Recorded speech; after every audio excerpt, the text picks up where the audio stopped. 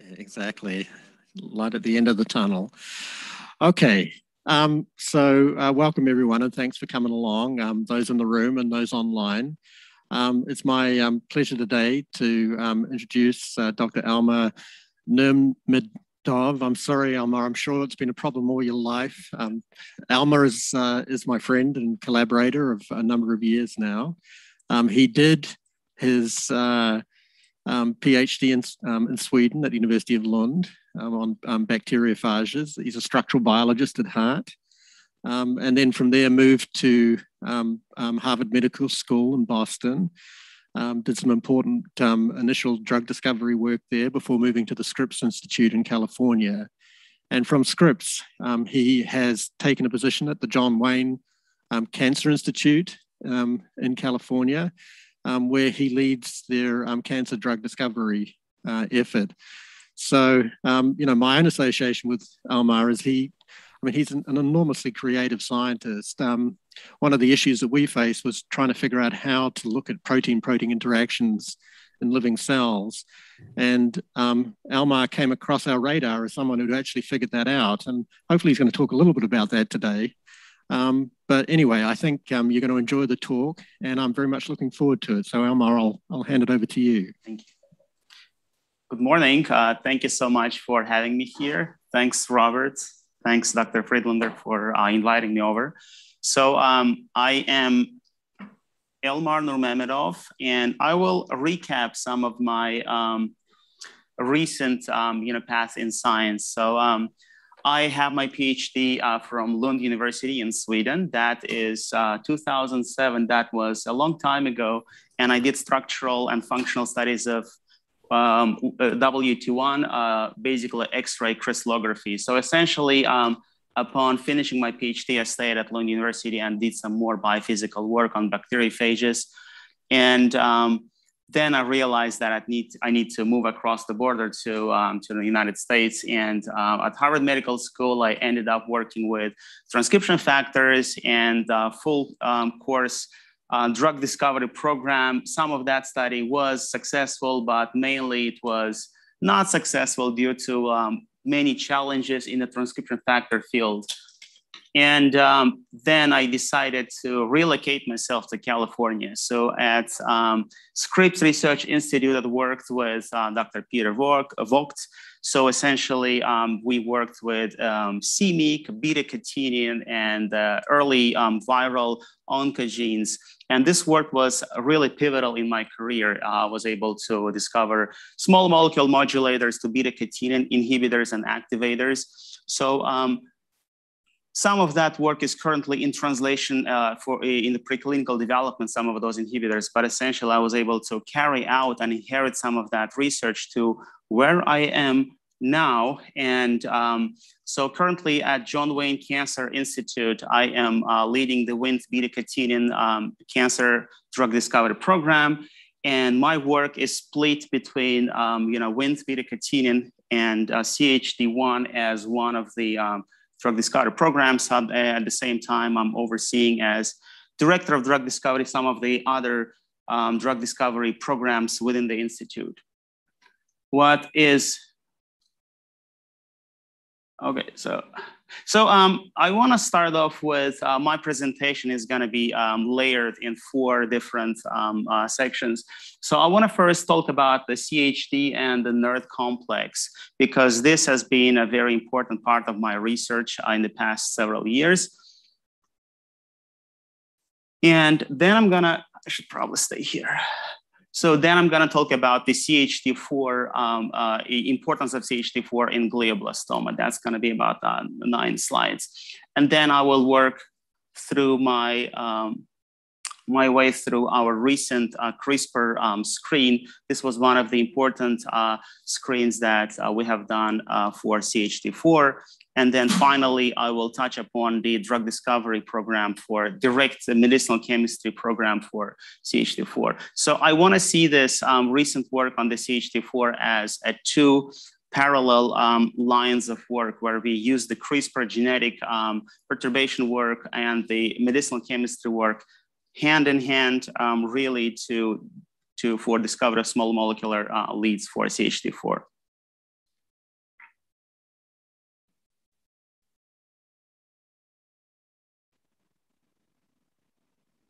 Oops. So CHD4 is very important for the brain cancer, for glioblastoma especially. So as you know, brain cancers are really aggressive tumors, right? And when you follow the conventional course of therapy, what happens is that you hit brain cancer with a tumor, and essentially you will debulk it, leaving behind a few cancer stem cells, and eventually they will come back being more aggressive, being more resistant, and will repopulate the tumor, and essentially leaving without any further therapeutic options. So the new way we see brain cancers could be cured is by combination treatment.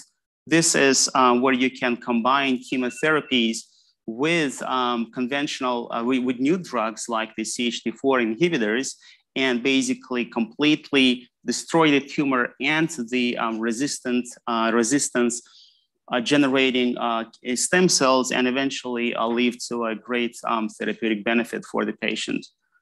This is our big picture, our big rationale for glioblastoma. So CHD4 has really become a popular protein in the past several years.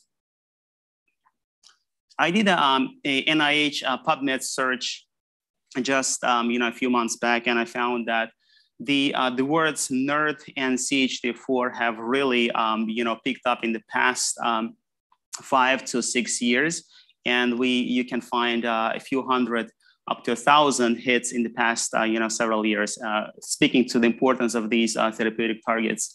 And CHD4 is one protein that's part of the NERD epigenetic complex. So essentially, currently you can see it really be a therapeutic target for a lot of cancers. So glioma is of course one of them, but other important and aggressive cancers like triple negative breast cancer, like colon cancers, like endometrial cancers are real therapeutic targets will benefit from targeting the CHD4. And why is that an ideal target? It's because the advantages are that CHD4 drives resistant mechanism in these cancers, especially sits within the cancer stem cells. So it's overexpressed in many of these cancers. There is a gain of function, and there is a lack of genetic mutations within the CHD4 gene itself. So that's what makes it an attractive target. And basically it's hitting CHD4 with small molecules synergizes with chemotherapy. So of course there are challenges as well. You need to have large of a therapeutic window, not to destroy CHD4 function completely, as it's important in the brain development as well, especially in the pediatric setting. So CHD4 really has main three types of cellular engagement. So figure A here shows that studies have shown that CHD4 will precipitate, co-immunoprecipitate with the chromatin, suggesting that it has very important roles in compacting the chromatin and making it available for transcriptional activity. B, studies show that CHD4 and NERD epigenetic complex have importance in passaging the cells from G1 to the S phase, probably speaking to its importance in the cell cycling. And very much importantly, especially for this study, is that CHD4 NERD complex has importance in DNA damage response. So when you hit cancer cells with chemotherapy, you break DNA, right? Especially with temozolomide, and then the cell will try to quickly fix that broken DNA up. And this is where the CHD4 NERD complex will come into the play, trying to repair. So imagine that if you inhibit the CHD4 complex itself together with the chemotherapy, you get much better clinical outcome. Recent studies, especially my colleagues at Harvard University, have done this study. It's a snapshot from their Nature Genetics publication. They have done a scanning CRISPR screen trying to interrogate every target of the NERD epigenetic complex. It's 15 proteins, and they tried to see which one of them will give the maximum benefit, therapeutic benefit. Of course, their screen was done in the hematological setting, but nevertheless, they found that in their assays, CHD4 and RBBP4 are two proteins, are two components of the epigenetic complex that will give you therapeutic advantage, but of course it has setbacks onto the cell fitness as well. So another study showed that in terms of combination, DNA damaging agents will better synergize with inhibition of the NERD components. Again, speaking to the point that a combination therapy would really be a great clinical way to move forward with the future CHD4 NERD complex inhibitors. Just to put things into the perspective into why we are doing this research at John Wayne Cancer Institute.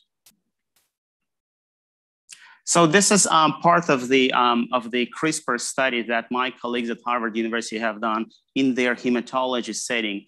Basically, this is the entire CHD4 protein. It's a large protein, 250 amino acids. So they have done a tiling or a scanning CRISPR screen.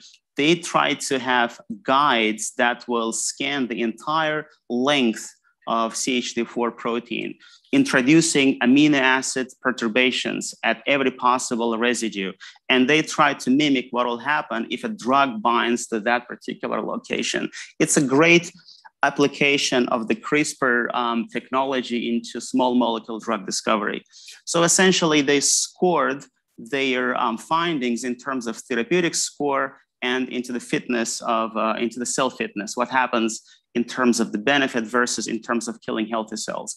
And they found that pretty much the entire length of the CHD4 protein, perturbations on the entire length of the CHD4 protein have therapeutic advantages in their hematology setting, except for this final area where basically inhibiting it will not give you therapeutic advantage, but will deteriorate cellular fitness. So essentially, in terms of domains, the real interesting areas to inhibit would be the chromo domain and this ATPase domain and this Ph.D domain. And we see that there is a real low fitness for cell fitness and huge therapeutic score. So CHD4 is, of course, and therefore important for glioblastoma. So from the very early days of embryonic development, NERD epigenetic complex is kicking into role. And there are 3 CHDs that really come in and out of the NERD epigenetic complex. So CHD3, CHD5, and CHD4. In the early days in the embryonic development, when the brain is just still going through phase transitions, and when the progenitor cells are in the proliferation mode and they populate the brain and make subsections, CHD4 is very much important. And once the brain matures, there is neuronal migration into areas of the brain, then it's replaced by CHD5. And then once the person matures into teenage adulthood, and then basically the brain structures are already layered and with defined functions, that is replaced by CHD3. And this is basically the orchestration of the NERD epigenetic complex throughout stages of development. So you can imagine that when cancer kicks in, it wants to assume more of a cellular functions of a progenitor cell. So basically CHD4 starts to play a more predominant role and will express in a way basically mimicking the early stages of brain development. And that's why CHD4 is important from the therapeutic perspective. So in terms of a therapeutic understanding what exactly CHD4 and what exactly NERD epigenetic complex does in the context of chemotherapy, it has been reduced to this mechanism of action. You have NERD epigenetic complex sitting on the promoters of important genes, right? You hit them, you hit the cells with chemotherapy, and what will happen is basically they will be broken, and it will go in through DNA a damage response. And basically, it will go through MGMT when it's sensitive, and basically it will go into RAD51 dependent DNA damage response. So CHD4 has huge association with RAD51, and RAD51 is shown to be as one of the key components of the neuroepigenetic complex when it comes to sensitivity to temozolomide to chemotherapy response. And this is published science.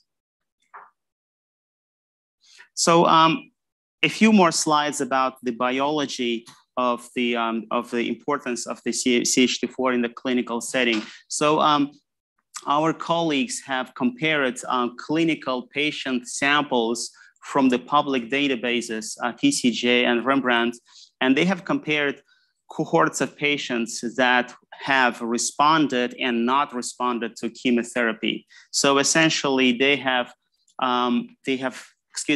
compared non-tumor samples with the glioblastoma samples. And initially, they found that the glioblastoma samples have almost an order of magnitude of 2 logs higher expression of CHD4. So CHD4 is one of the markers that really define glioblastoma, especially the aggressive and resistant phase of glioblastoma. And both of these different settings and different patient cohorts indicate pretty much the same picture. And it translates into patient survival as well. So you can see that CHD4 low patients will have pretty much higher survival time, and CHD4 high expression patients will have several months of less of a survival time. So everything in glioblastoma is measured by months, unfortunately.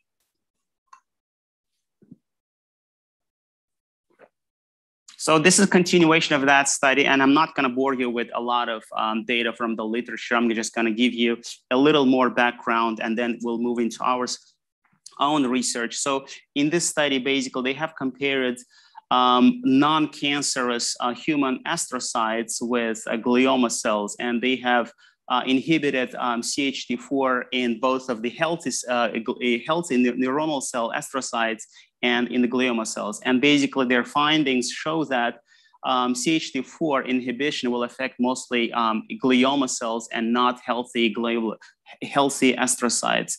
Basically, you will see that they're not impacted to the same level as glioma cells. And here they show that basically the level of apoptosis is more in the glioma cells due to CHD4 inhibition, suggesting that there is a huge therapeutic benefit here to inhibition of CHD4 in the context of glioblastoma.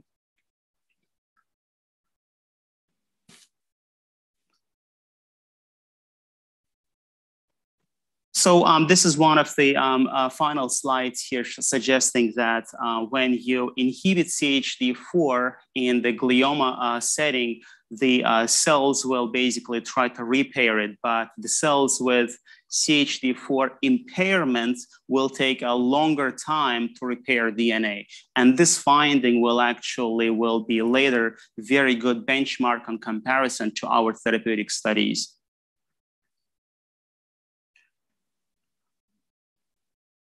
So basically, this is the one of the final slides here suggesting that when you compare responding and non-responding brain cancer patient samples, so mainly the non-responders have a high CHD4 levels. And this is a lineup of various components of the neuroepigenetic complex, CHD4s, HDACs, RBBP4, and the other components, where all of the other components, the difference between responding and non-responding patients is not that great. You will see that there is a significant increase in the expression levels of CHD4 in these non-responding patients, again, suggesting that CHD4 is important.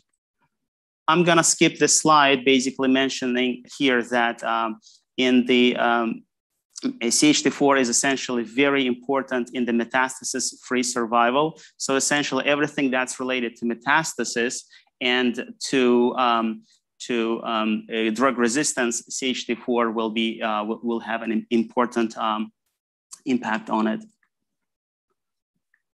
So this is our data from our lab. Basically, what we have done is we have taken a number of glioma cell lines, and we have exposed them to temozolomide at a certain concentration, I believe 30 micromolar here, and we gave them a nice time course.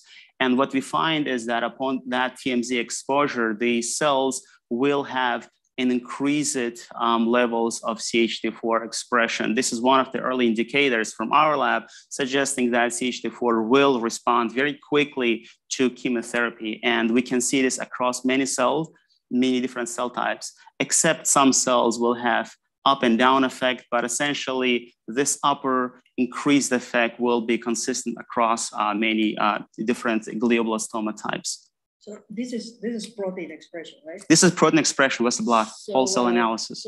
So how do you know that it's not a problem of stability? And that maybe what happened is that when you treat it, your CHD4 becomes more stable, not like there is any transcriptional change. Right. This is a whole cell Western blot analysis. Perhaps there is a biophysical stability of CHD4, and I have a separate slide for that as well.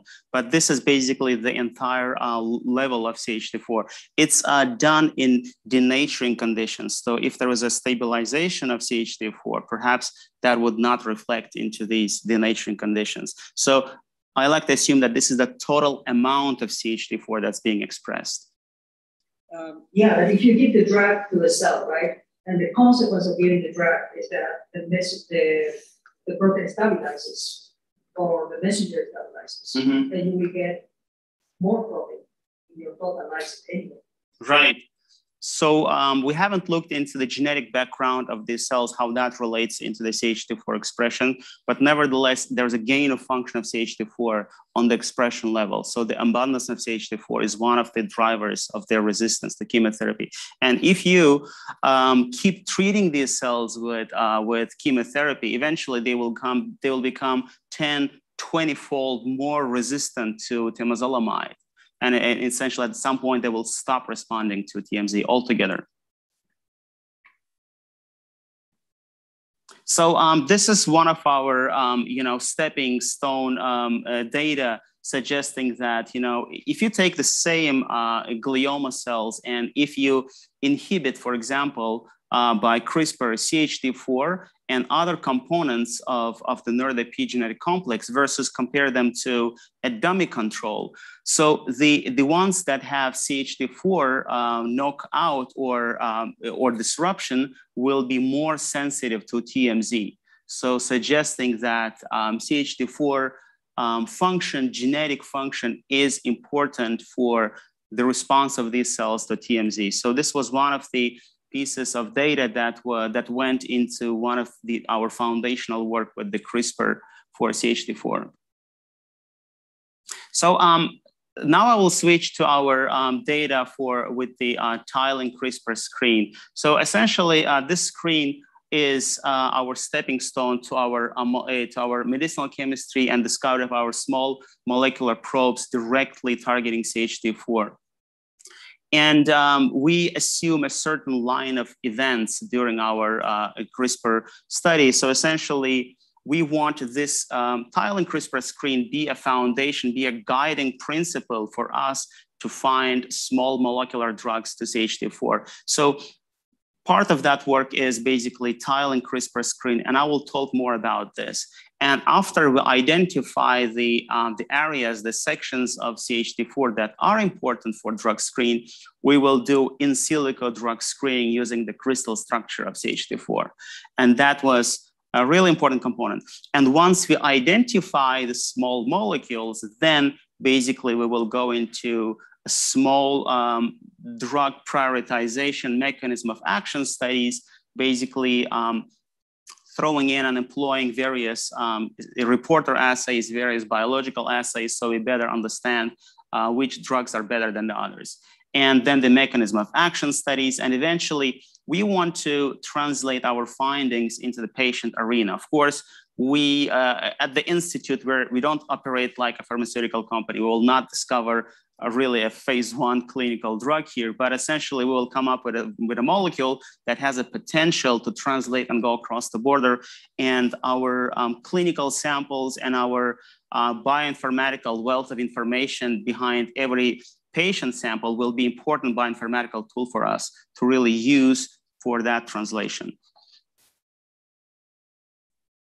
So the CRISPR screen has designed in 2 pieces. Basically, we take on one side, we call it the forward screen. The forward screen is basically, we start with TMZ sensitive parental cells. And we know these cells are responding to TMZ for a certain time. And on the reverse screen, this is the second side of the pillar of the screen, we have taken TMZ, resistant glioma cells. This is resistant. Basically, we have taken 2 buckets of cells, the same cells, the sensitive version and the resistant version of the same cells, expose them to the same CRISPR scanning strategy. And basically, we have compared what happens to those cells if we treat them with DMSO and TMZ in dose-dependent manner. So what we want to see is basically, we want a depletion or enrichment of certain guide, certain basically types of mutation in those cells.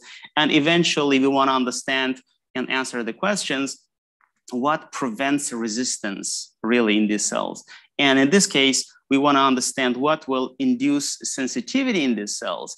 And are our findings from the forward screen and reverse screen comparable to each other? Are the same portions of CHD4 protein responsible for both of these cases? And if we find one drug, will that one drug be important to prevent resistance and also to induce sensitivity in the case of already resistant cancers? So again, this is the logistics of the screen. So this, you have the CHD4 protein gene, and we have guides that will perturb every amino acid. So basically, it's a pooled screen with 1,000 different guides, and there is enough redundancy there to account for for statistical significance. And then you put those in a virus, and then basically you have Cas9 expressing equivalents of your glioma cells, send forward screen, reverse screen. And then you basically go through the selection process, and then you will do deconvolution. You will bioinformatically collect and count your guides, and then do a lot of rigorous bioinformatics study, which is, we have great partners really to cover that in. This is another detailed look into the process. We start with 300 micromolars of TMZ and go up to almost 2 millimolar, and we can see that a lot of great perturbations. So there is a selective, this is enough of a selective pressure that will have both the sensitive and the resistant glioma cells respond. How many different thinking viruses do you have in the library? So we have a coverage of around 1,000 different guides. Goodness. You know, I was thinking of the poor guy that did experiment. So this is a pool screen, though. It all comes in one, nice pool. And in terms of CRISPR, this is actually a small library. If you have to do a whole genome library, you would go anywhere above 30,000 different, viruses. So that the complexity would be that high. In this case, the complexity is just 1,000, but you want to make sure that every virus infects just one cell. So there is one guide per cell principle. And that's why you have to just calculate the MOI accordingly, but still have enough cells infected by the same type of virus so that for statistical significance of that. So this is basically our sensitive skills, and we want to understand what guides prevent resistance in the first place before resistance happens. And in the reverse screen, basically, where we use the resistant cells to start with, we want to understand what guides, what kind of perturbations in CHD4 gene, and therefore CHD4 protein can be used to resensitize these resistant cancers. So I have, this is a work in progress. So both of the sides of the study, the CRISPR side and the medicinal chemistry side, both of those sides are in progress. So, and you will realize that there are gaps in both sides. So, and I hope this study will wind down in about like 1 year. And we have a number of collaborators plugging in at various points of this study. But nevertheless, I have some early data that I'm really excited about.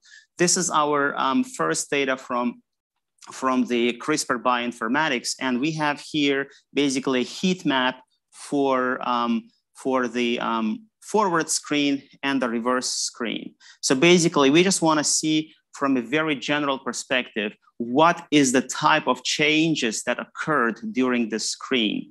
So on the forward screen side, you will see that there are blue sections, which is basically depletions of guides. Certain types of guides got so much detrimental to the cells that they just fell out.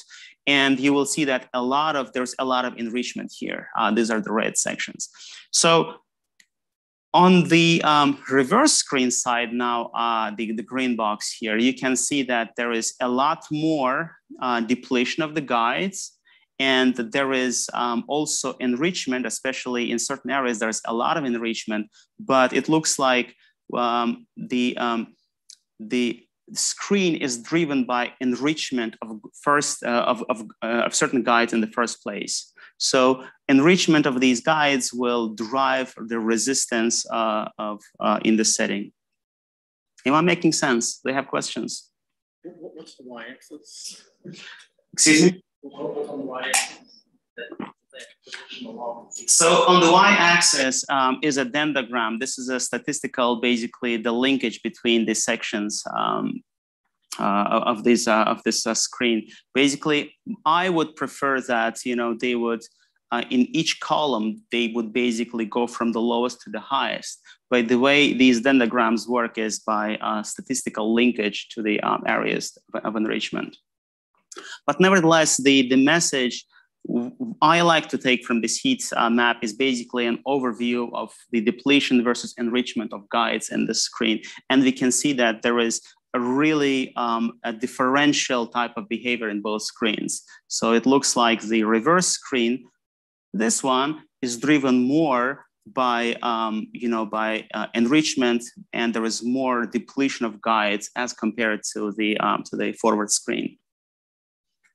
So this is certain doses of TMZ, and we want to see what happens to the travel of certain guides within the forward screen. This is the screen started with the sensitive cells. So essentially, you will see that as you ramp up the concentration, the TMZ concentration, you will see that there is a certain amount of guides that will fall out, and there is certain enrichment.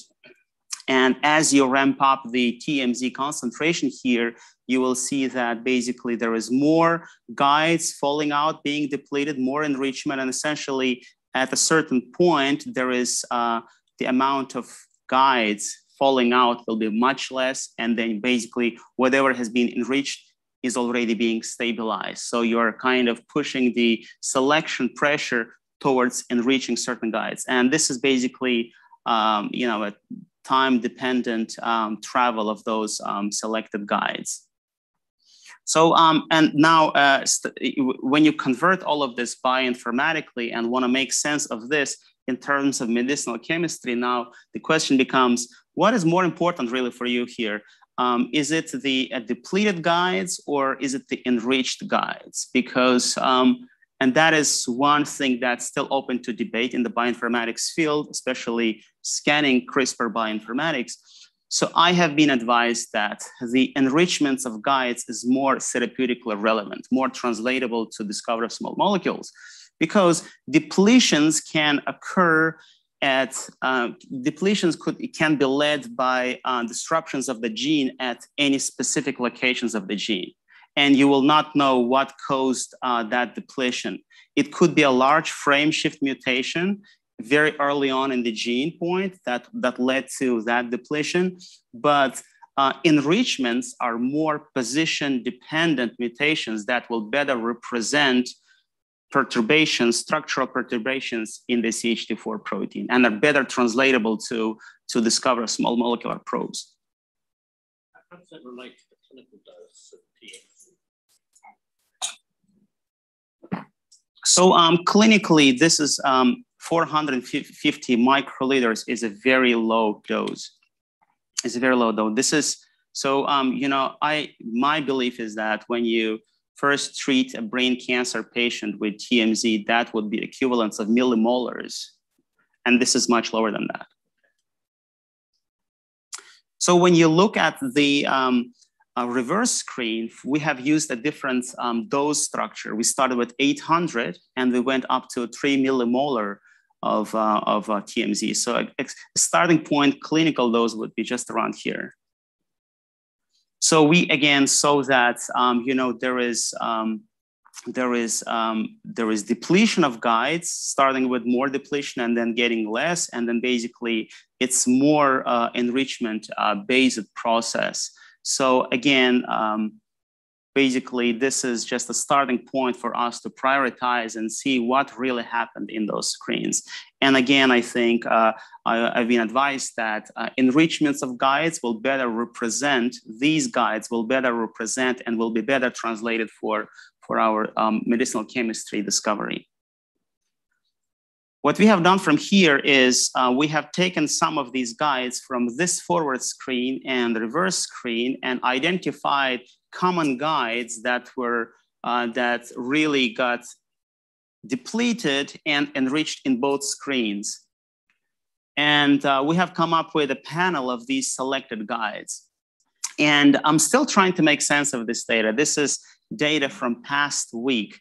And it's interesting. Basically, the red lines represent here the forward screen, and the green line represents the reverse screen. So I have here these red boxes. So red boxes, in my primitive understanding, are the guides that are important in the forward screen and otherwise not that important in the reverse screen.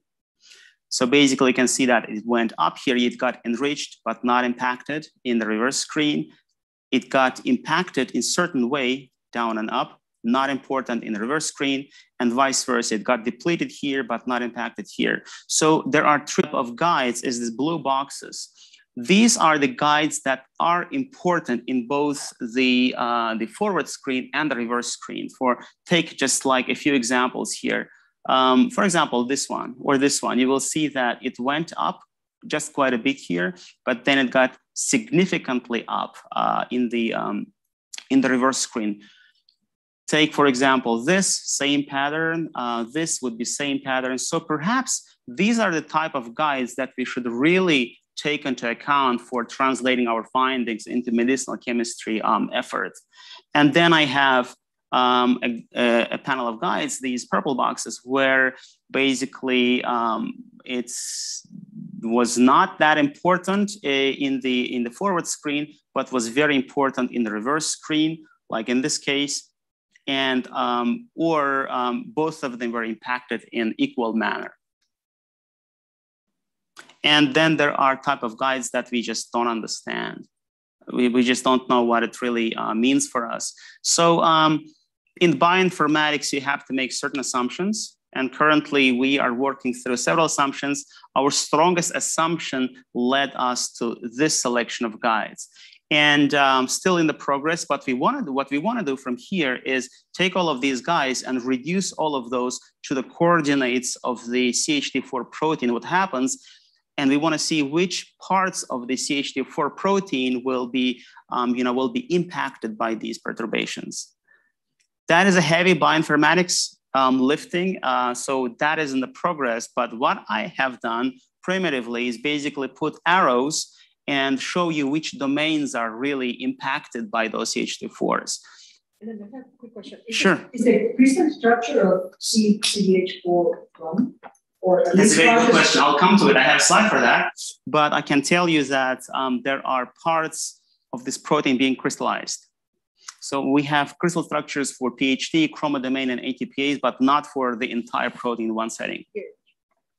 But we can see that most of our these guides fall onto these regions. So we can see that PHD4 disruption with PHD4 chromodomain is very therapeutically relevant, as if you don't want to basically, you want to mess with these areas. Really, you want to have a molecule, a small molecule, a drug molecule that will bind to these regions and mimic the impact of these guides.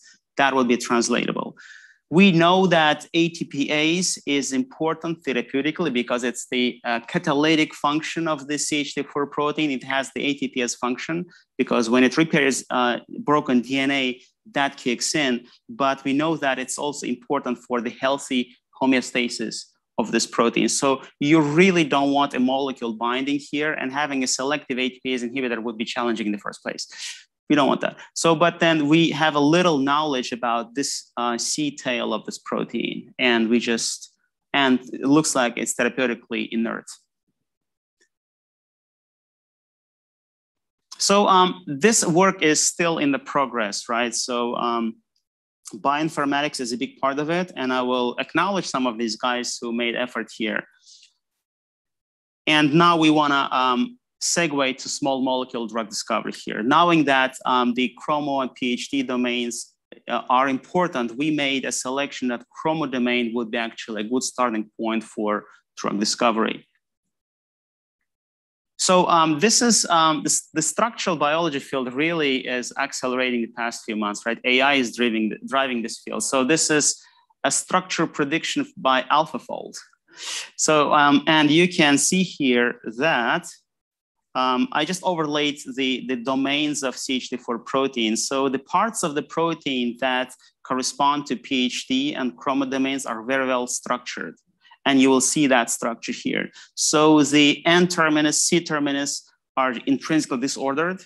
Even a AlphaFold cannot predict it. So, but I'm sure AlphaFold is changing the game altogether. And that's why I think that X-ray crystallography per se as a career track may be a little outdated. So what one needs to be careful. And then what we did is basically then we relied on this principle, and then we took the published X-ray structure of the chromodomain for our small molecule drug discovery. This is the chromodomain of CHD4 in the protein database. It's publicly available knowledge. What you can do is extract the structure of the CHD4 of this one, and then do whatever you want programmatically with it. So what we have done, we have this AI-based drug discovery, in silico drug discovery method. You can scan the surface of the protein structure for basically hot and cold sites. So, and you can scan the surface with small molecules, with amino acids, whatever your protocol wants to do. So the blue dots here represent cold dots, cold areas, no excess energy of binding. A small molecule cannot bind there. Red areas, like in this case, are allosteric sites with excess energy, with enough energy for a small molecule to bind. And these are several variations, viewpoints of the same protein. Essentially, this gives us enough of starting point. So for example, here, we can zoom into this patch and then basically dock an entire library of small molecules to that particular area to identify hit compounds. And that's exactly what we have done. So that area also matches with the result that you found from your guide RNA experiments? The guide RNA work at this point of work gives us just the idea that chromodomain is important. but we don't have right now enough resolution to tell which parts of the chromodomain will be important, but that's going to be very important. And, you know, there's going to be a... You can overlap your virtual screening with your... Right, and that's the idea. That's where we're going. The bioinformatics is just something that's we don't carry in our lab, so we have to rely on our collaborators. That's why it's still in the process. So what we have done is basically we have scanned the surface with our AI technology. We have found quite a bit of allosteric sites. So all these red spots are allosteric sites, potentially, you know, amenable for small molecule to bind. And then we have used each of those 6 sites, and we have docked an NCI library around 175,000 compounds, big enough to represent a lot of chemical space. So we have just 75 candidates passing through a lot of filters. And we have then a number of reporter assays that will narrow down these 75 candidates to just 12 candidates, 12 small molecules we can really work in our lab in our assays. And basically, we have out of this 12 now are zooming into just 3 molecules that I will mention to you. I hope I will not run out of time. So in our lab, we're really keen on cellular target engagement. I think Rob can comment on this more, but essentially what we're trying to do is we are trying to look into thermal melting profile of any given target protein in the context of the cell without even taking it out. So the conventional target engagement, cellular target engagement works in a very simple, elegant way. You will expose your cells to a temperature gradient. The protein, everything will melt differentially, and you can detect your target of interest with antibodies and see whether or not if it gets stabilized by your small molecular ligands in a dose or temperature dependent manner. So this is already published, and there are some pioneers in that study. So we have applied this tool to CHD4 protein. It's a robust protein that melts early on. It's like a gentle giant. You reach a temperature around 40 degrees, basically it's already gone.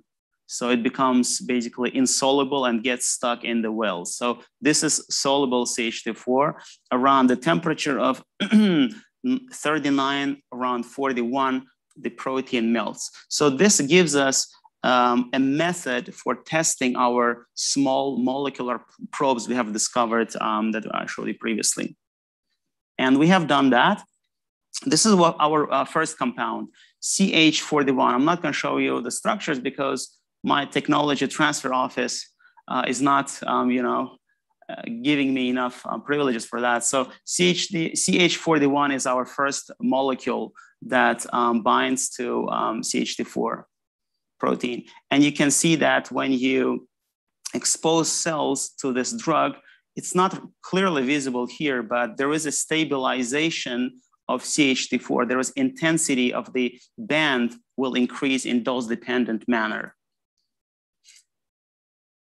So this is another drug, CH61, which also impacts the stabilization, biophysical stabilization of CHD4 in dose-dependent manner. So essentially, this is one of the early assays that we use in our lab to really verify and test these molecules in the cellular context.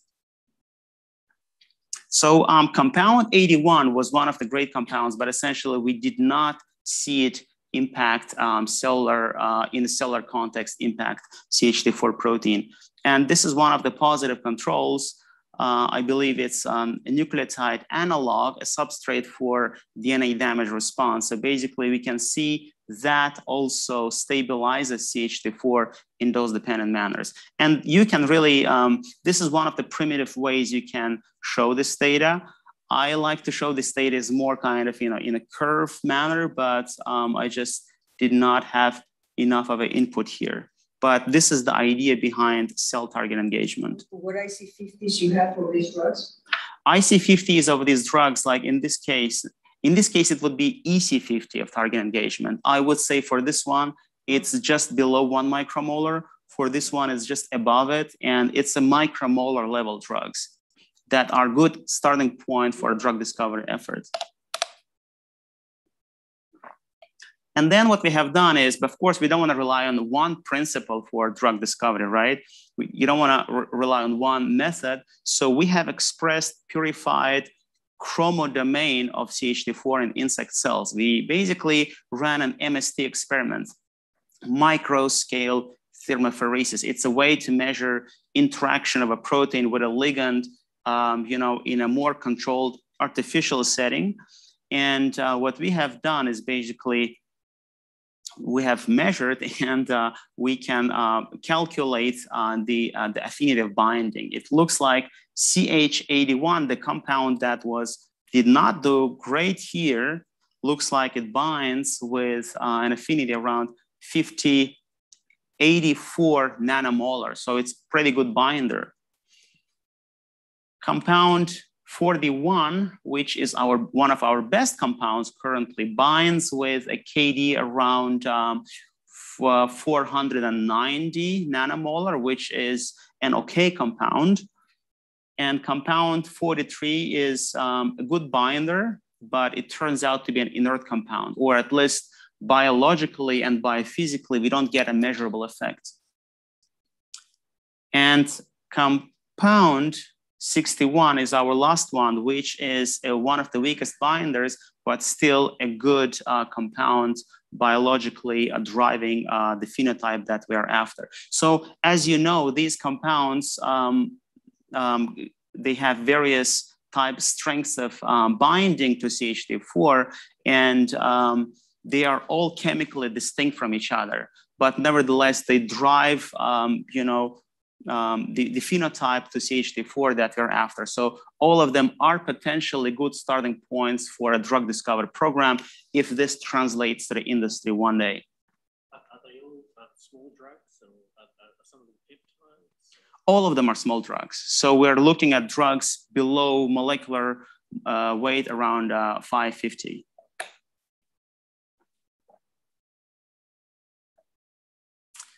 So because we don't have a crystal structure of chromodomain with the small molecule, my first thinking is, does it really bind to CHD4 in the first place? We have initiated a crystallography study with chromodomain and our small molecule. That's going, but these days AI is really strong. So there are web-based tools for predictions. So this is one of our compounds predicted to bind to an allosteric crevice, between the motifs of this chromodomain. So we know that our best compound, CH41, maps to chromodomain of CHD4, but we don't have enough of a electronic, resolution to really pinpoint to what residues are going to be important. If we want to engineer the small molecule for better efficacy, for better binding, we have to know that, and we have to have that resolution going. But nevertheless, this is a good stepping stone. So I'm going to quickly go through these slides. Basically, our idea is to make sure that our small molecules will synergize with chemotherapy, right? Eventually, if this translates into the industry, into the clinic, we want to see a combination study really benefiting patients from existing chemotherapies. So this is a combination matrix showing that compound 41 in combination with TMZ has a good synergy. Not good, but acceptable synergy. It could be better than this. Compound 61, which was a weak binder in the MST measurements, also has acceptable synergy. And this synergy measures cell viability of a single agent versus their combinations at various doses. Interestingly, compound 43, which was a good binder in the MST measurements, did not have any measurable or a good starting point for a combination. So that's why we need to look at these molecules at different levels by potency of engagement, by IC50, by combination potential, and have biological readouts as well. and compound 81, which was a weak binder and turned out actually not having a combination with TMZ. So from here, we are really trying to understand the mechanism of action of these drugs.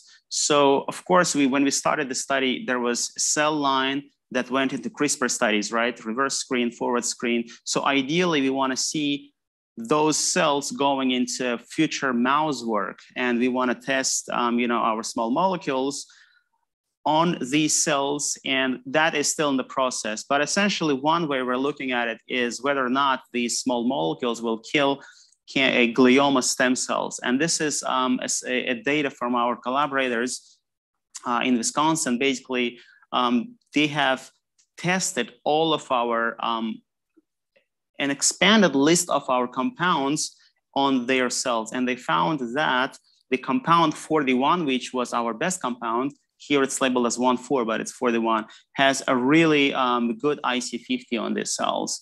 And compound 61 has an acceptable IC50. This is compound 41 having an IC50 around, you name it, is that 5 nanomolar, 50 nanomolar? And compound 61 having just around 1 micromolar. So, and for these many reasons, compound 41 is going more into, is our favorite compound that we want to push into more into translational work. So our collaborators who are doing the DNA damage response, collaborators at University of Austin, are looking at various types of chemotherapies here as well. They are testing TMZ and also PARP inhibitors.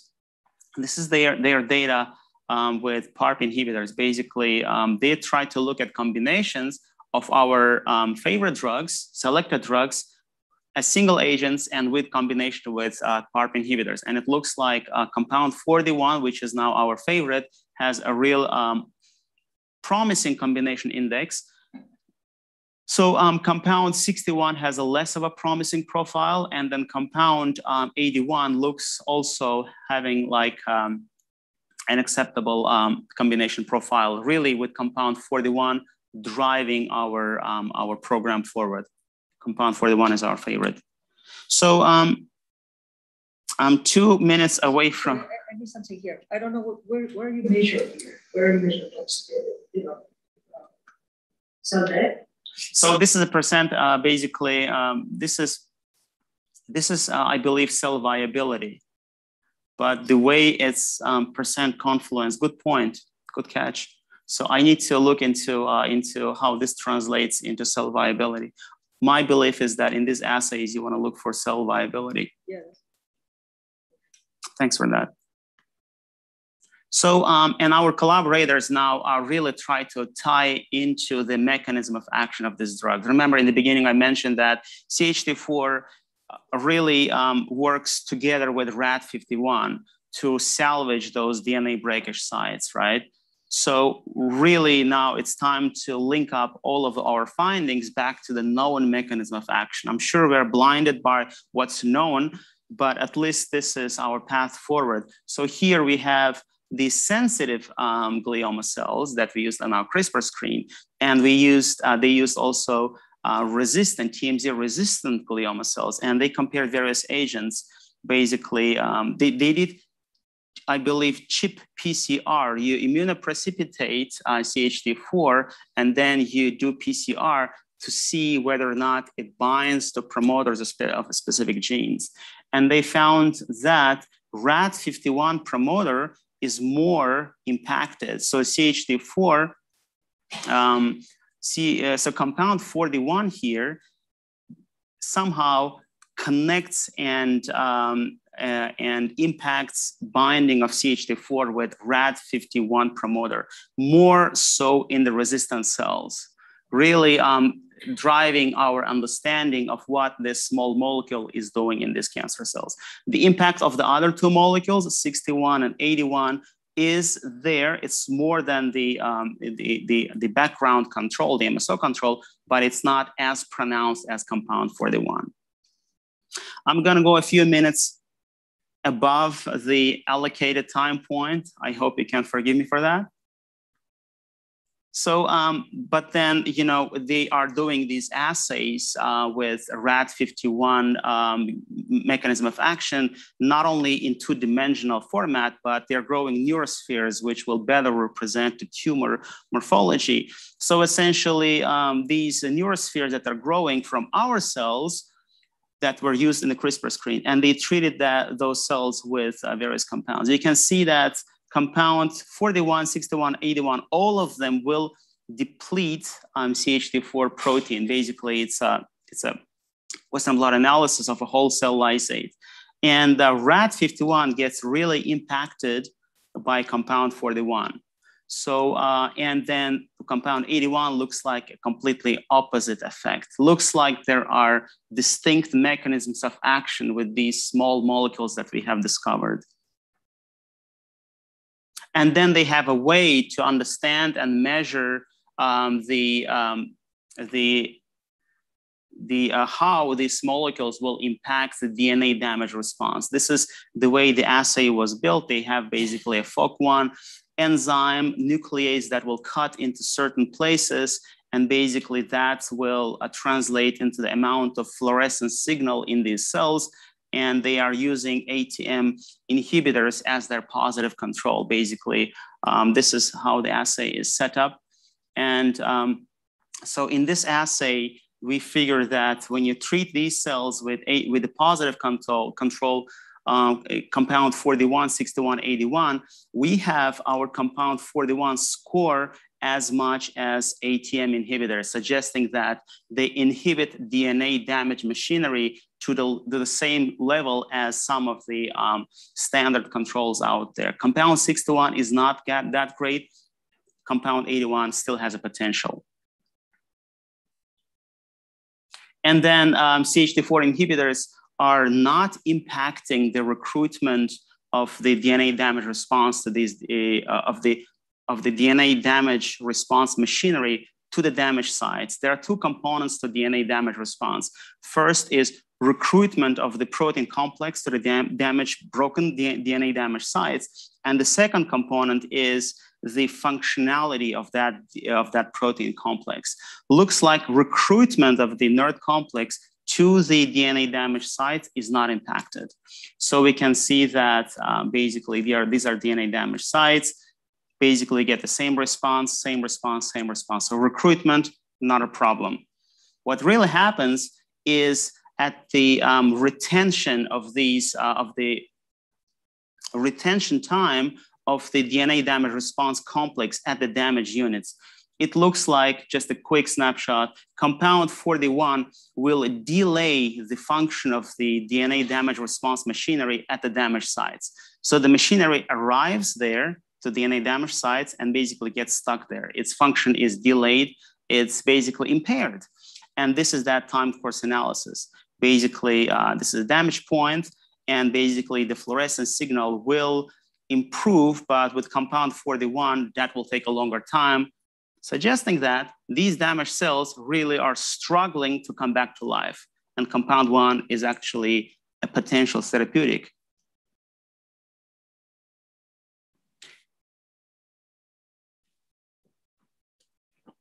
Quickly about the selectivity of compound 41 here.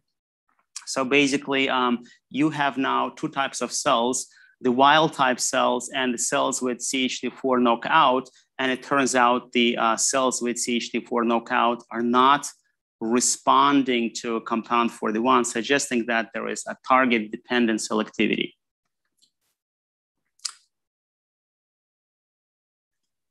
So we have now discovered and are zoomed into these four compounds, CH41, 61, 81. We understand that, they do not necessarily mimic our findings from the CRISPR screen, but nevertheless, they have distinct mechanisms of action. And I think this is very much expected. So in terms of recruitment to DNA damage sites, none of them impact.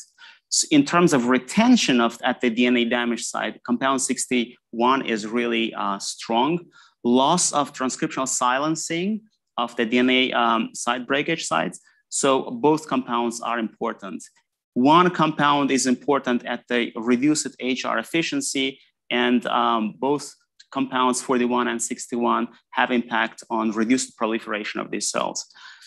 I'm gonna stop here, basically telling you what's gonna happen after in the future. Basically, we are right now clearing this scanning tile and CRISPR screen. We have done a big chunk of the in silico screening, and that led us to this compound identification, early hit discovery. Right now, most of our efforts are in the arena of the mechanism of action. We're trying to do combinations, RNA-seq, attack-seq, FACS analysis to really understand what happens to the healthy cells versus the cancer cells, sensitive cancer cells versus resistant cells, various modalities. We're trying to really flush out the mechanism of action.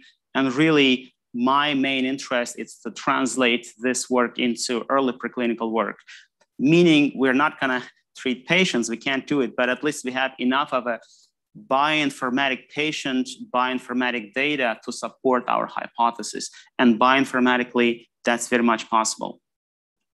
I would like to thank our institute and hospital leadership for really funding this work, giving the opportunity to drive it forward, and giving me the opportunity to shape that work according to my knowledge of the field. Our lab leadership, Santosh Kesari, and our lab members, Mike, Natsuka, Anton, of course, our collaborators at various universities, University of Austin, doing our work, helping us with the DNA damage response analysis. Harvard University Lab working with us on the bioinformatics component, because this is heavily bioinformatically important work, involved work. Johns Hopkins University, and then WUSL, where we work basically on more of on cellular models of this. And then, yeah, thank you very much for having me here. Thanks for your attention.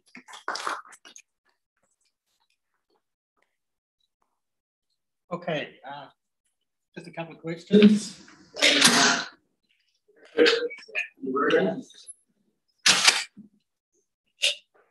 You can find me by email. I'm sure this was recorded. Even if not, please get back to me and I'm happy to answer questions. Do we have any questions online? Okay, all right. Well then, thank you, Elmar, for coming to the seminar.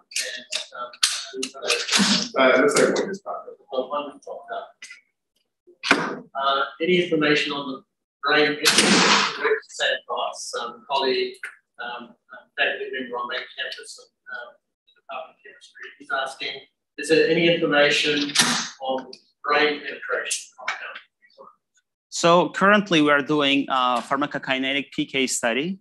And I know that this is a very important question because blood-brain barrier penetrance is a big issue for brain cancer. So you can find good compound here. If it doesn't go to the brain, game over, or you need to change it. So PK studies are ongoing. We have, I don't have a slide here, but compound 41 and 61 have promising PK profile for the brain. So I know that at this stage of their discovery, at this stage of their molecular design, these molecules can already be used to, for the mice, for the orthotopic brain models. But once they are chemically, medicinal optimized, there's more potential. But as a starting point, yes, we have tested them, and there is a potential for the brain use. Thanks for that question, any further questions? I have a question. But it seems to me that the structure of the chrome domain is known, right? Virtual screening with larger library, I mean, the library of 175,000 components is okay. And then maybe what we need to do is to find the co-crystal of your compound 41 with the chrome to actually optimize your 41 or your 81 make right. it better. Right? I assume that you're going in that direction, so modify that better, right? So because not knowing exactly where the binding is, how it limits you. right. So absolutely, that's the path, and that's why we want to crystallize the protein with the molecule in the complex, so we have molecular detail and resolution to shape it forward. I believe it's my expectation that the 3 molecules might bind to adjacent locations, if not the same place. Looking at these molecules, their chemistry, they're completely distinct. Compound 41 is more like an nucleotide analog, and maybe that's a good thing. But the other 2 compounds are very much distinct. So reducing the 3 compounds into one common chemical space may not be feasible. So I think we may need to just stick to one of those compounds and diversify that into better compound. Yeah. But I think that's the path we want to take. All right. Well, thank you, Elmar. Thank you so much. Sure, absolutely. Yeah. All right. I think there's lunches with student postdocs. And as well as we want to issue postdocs. I know what you're doing.